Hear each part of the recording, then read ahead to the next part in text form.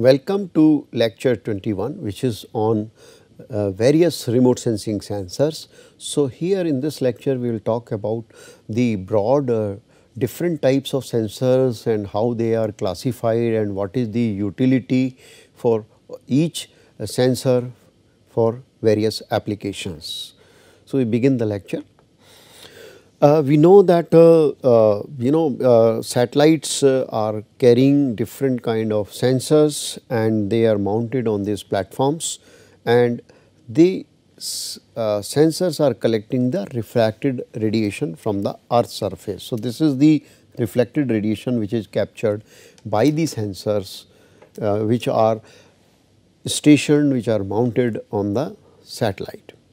So, these sensors, what they will do is they will record the reflected energy which is coming from the object, also in addition the emitted energy or backscattered energy from the object. So, emitted and backscattered energy which is coming out from the object, it is also captured by the sensor system. So, that what the sensor will do, it will convert the analog signals which are entering into this and convert analog signals into digital signals. Now, the thing which has to be remembered is that every satellite can have more than one sensors. So, we can have several sensors in one satellite itself with different configuration, with different characteristics. So, we can get multi resolution data, multi spectral data from these sensors as well. So, this is analog to digital conversion. So, we call it A to D conversion. So, what is doing this analog signal is a kind of a continuous curve, as you can see the top curve here. This is the analog signal, and that digital signal becomes the kind of a very harmonized kind of a signal here. So, these signals are converted energy into a voltage systems which is an analog to the digital converter turns into the single integer values. So, at the end what we are getting, once these analog signals are converted into digital signals, we are getting the value in the form of the bits and bytes 0 and 1. So, we will talk about the digital numbers also, because these are very important to us. The combination of bit and byte will give us the digital number at that particular object location.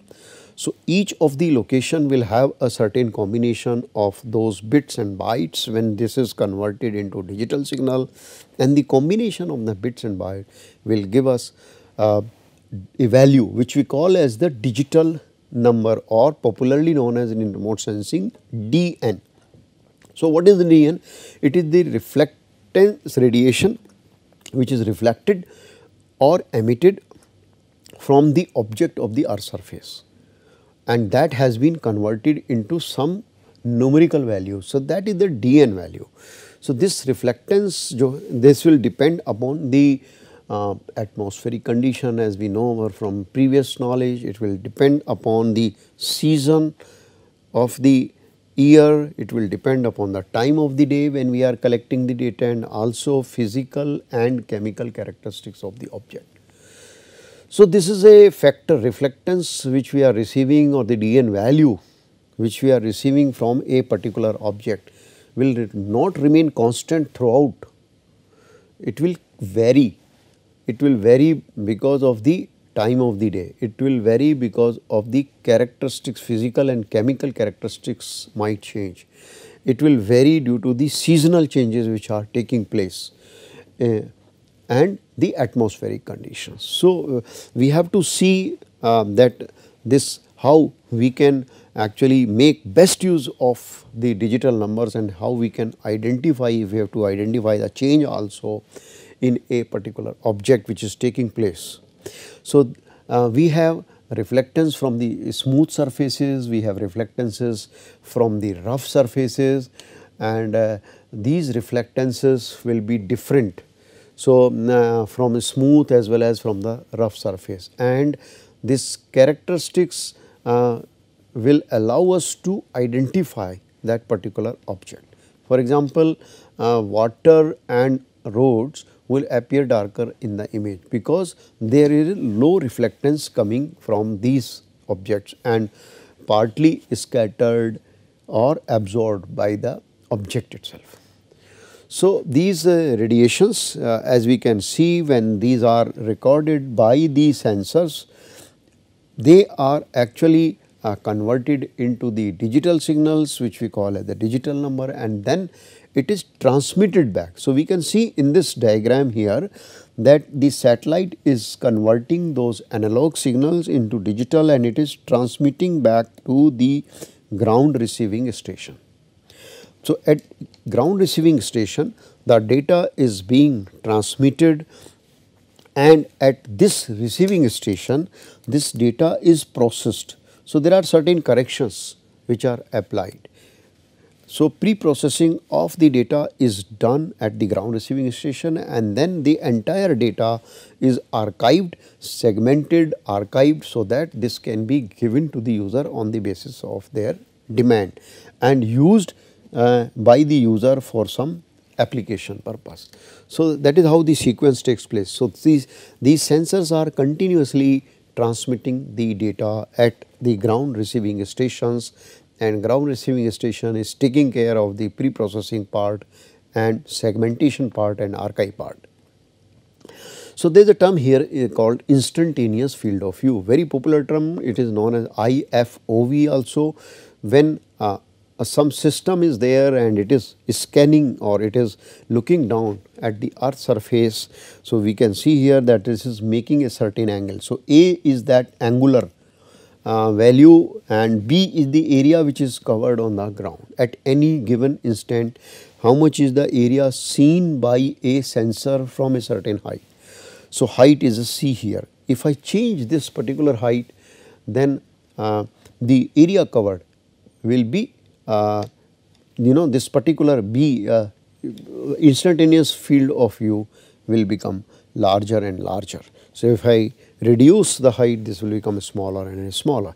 So, this angular aperture is a factor which is sensitive to the electromagnetic radiation, because the distance between the object and the sensor would increase. So, this IFOV is a parameter of the distance. So, this will change as you are changing the height of that.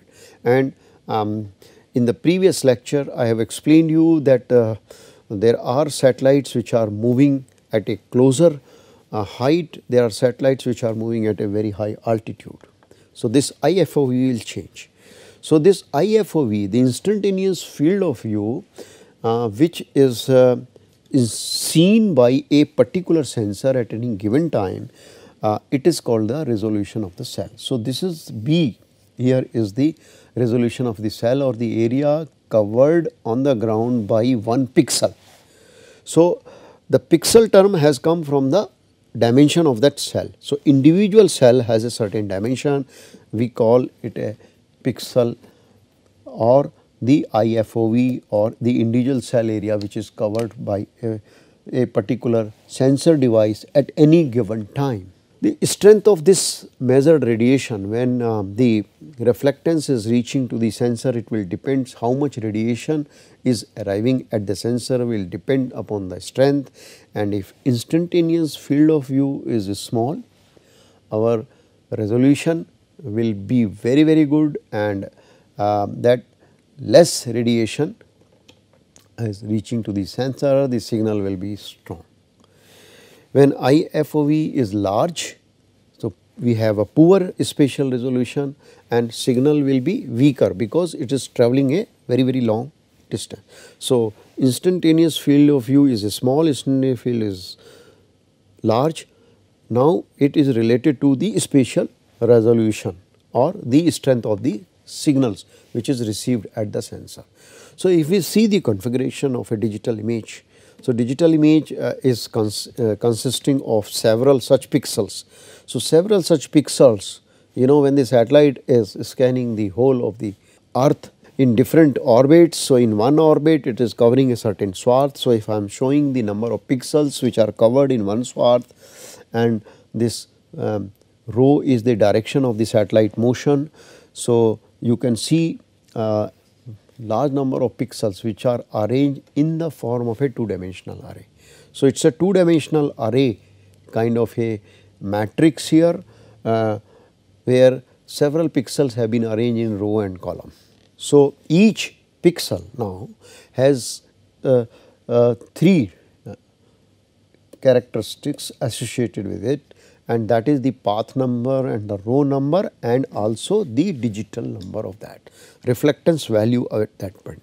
So, each pixel can be defined by its coordinate system, in other words path number, row number, x and y, and its z attribute would be its digital number. So, we will have 3-dimensional coordinates to define a pixel.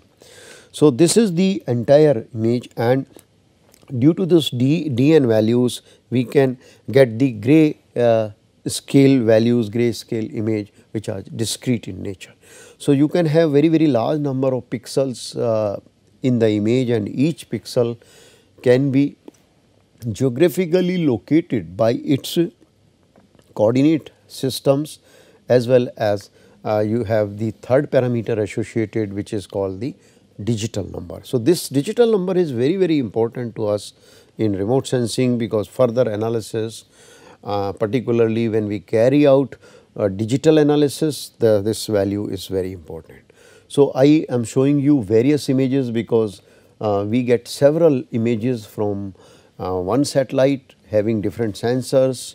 So, we can get several of these images and each of these image now from one sensor they will have same area covered, and the number of rows and number of columns will be equal of the images which we are getting from one sensor. So, each pixel now it is representing some area on the ground. So, if I want to find out how much is the total area covered by one particular scene on the ground, if I know the number of pixels in a row and I know the number of rows, so I can find out the area.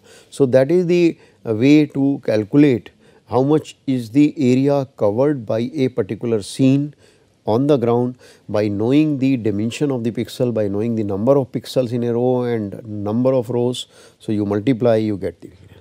Now, the intensity of the pixel, the dn values are stored in the form of the binary digits, bits, as I told you earlier. So, for example, now 8-bit image will have 0 to 255 gray level value. So, total will be 256, 0 is also counted here. So, total values will be 256 ranging from 0 to 255, where 0 indicates perfect black pixel and 255 indicates a perfect white pixel. The reflectance is maximum, 0 means no reflectance at all. So, if I say 11-bit digital number, it means 2 to the power 11, and if I expand 2 to the power 11 it becomes 2048 values. So, 0 to 2047 gray levels digital numbers will be present. So, what is the meaning of that? More the number of more the values digital numbers present in the better is the contrast of the image, the clarity or the identification of the object. So, we require the images with higher and higher bit data, 11-bit or 12-bit, something like that. Now, the sensors are mounted on different platforms are there. So, you can see that there is a drone, UAV, then aerial platform is there, satellite platform is there, airborne SAR. So, there are different platforms and at different heights these sensors are placed. So, we are bound to get different resolution data from these sensors. So, if we look at the spectral resolution of the sensors, some sensors are monochrome, they will give black and white data. We call it a panchromatic data. Some sensors they are giving us the data in several spectral bands. So, we call it the multispectral sensors. They are using the characteristics mostly the visible part of the spectrum. Then there are sensors which are hyperspectral in nature. The range becomes very narrow, actually the division becomes very narrow and the contiguous data. So, here you can have very large number of images. So, you are getting one image at a time, you are getting several images ranging from 3 to 10, and you are getting more than 100 images from the hyperspectral data. So, you have to carry out analysis from those images by knowing their digital number. So, when we categorize the sensors, different sensors are mounted on the different platforms and the satellites. So, we have broad two categories of those sensors, and these broad categories are: number one is the active sensor, and the second category is the passive sensor. So, one is the active sensor and another is the passive sensor here, and under the two categories also we have further categorization, which is the scanning type and non-scanning type. So, you will find under the both category, active and passive, we will have scanning, non-scanning, we have the imaging type, image is formed, and we have the non-imaging form, where the image is not formed, the data is collected numerically in some form. So, we have several lists here. For example, under imaging active category, we have synthetic aperture radar data. Under non-scanning, non-imaging category, we have microwave altimeter, laser distance meter, and so on. If we talk about the passive sensors, then we have under scanning categories, we have TV camera as the example. Under non-imaging, we have the microwave radiometer or the gravity meter. So, these are some of the sensors which we are very frequently using in remote sensing. So, let us talk about those two broad categories, passive sensors and the active sensor. So, here the passive sensors are those sensors which basically here are dependent on the sunlight. So, they are not active all the time, that is why they are called passive sensors here. So, whenever which part of earth is sunlit, they will record the reflected radiation from that part. So, they are not active all the time when there is no reflection coming out from the natural sunlight. There is dark portion of the earth, they are not active there. But active sensors, they are not dependent on the source. So, in remote sensing, the illumination source is the sun, but if we are using active remote sensing, active sensors, then we are not dependent on the sunlight. We can actually capture the reflected radiation by throwing our light from our own source. So, we illuminate the object using our own source of energy and capture the reflected and the emitted radiations coming out from the earth surface. So, they are active all the time. So, let us see the properties of the passive and active. So, they are passive sensors which depend upon the sunlight only. They are measuring the radiations which are emitted by the target as well as the reflected sunlight which is reflected from the target. So, example could be a normal camera, scanner, radiometer, spectrometers, and they are using visible part, infrared part also, and sometimes they use the microwave region also. This is the example of the passive sensor. So, here the sun is illuminating, sunlight is falling on the earth and it is illuminating the earth surface, the satellite is capturing that and you get some images. So, these are the example of the images which you can see. So, from the passive sensor. But when we look at the active sensor, where we have one or source of illumination, we are not dependent on the sunlight, the images can be taken at any time of the day.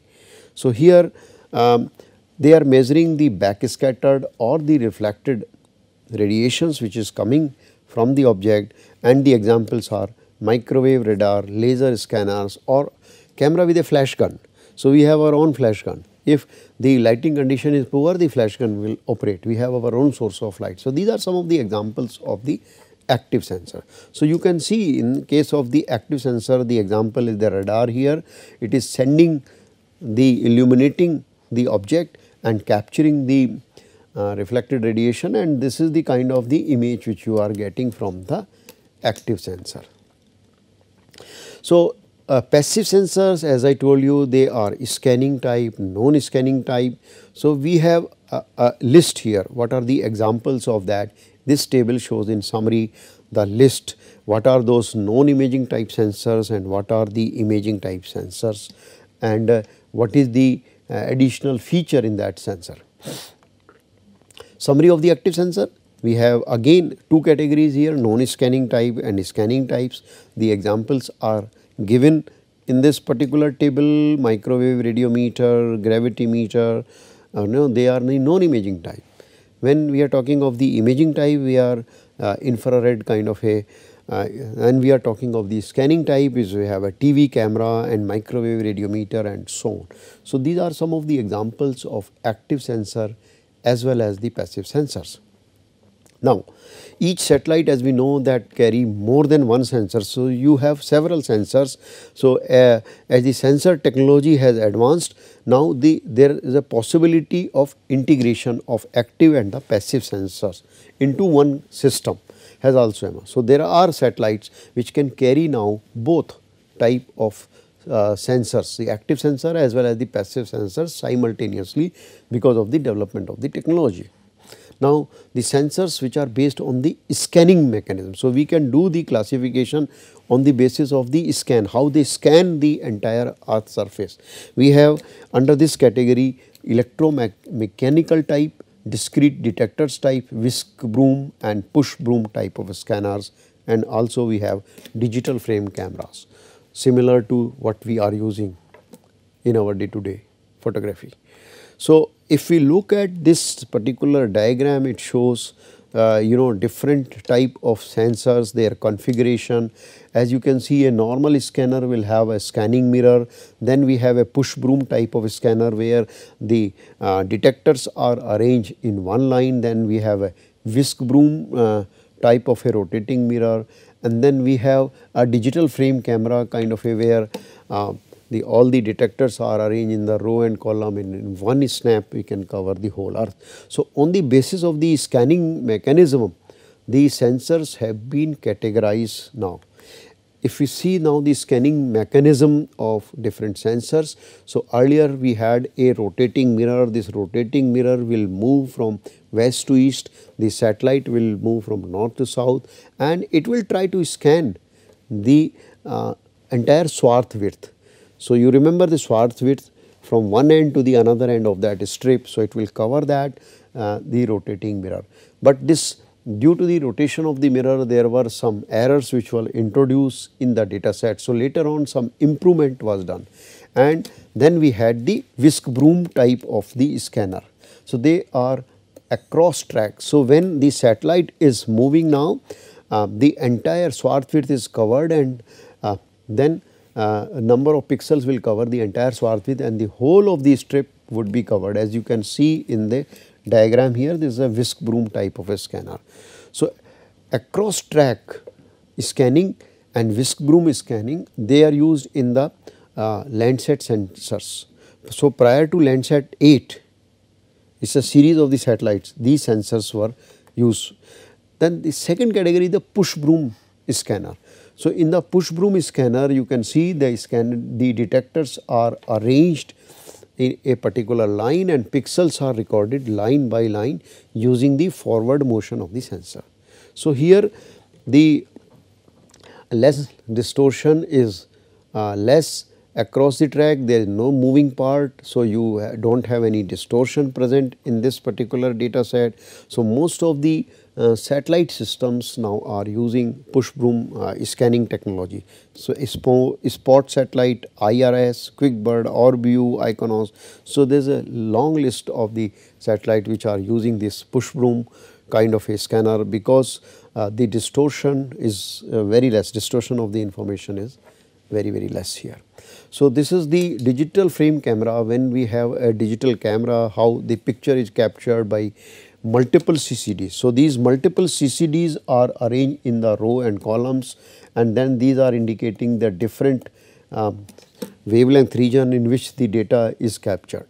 So, in one snap, in one go, the entire area which is seen by those different CCDs the entire area will be captured in different wavelength region. Then the sensors are classified as I showed you in the diagram, imaging and non-imaging sensors.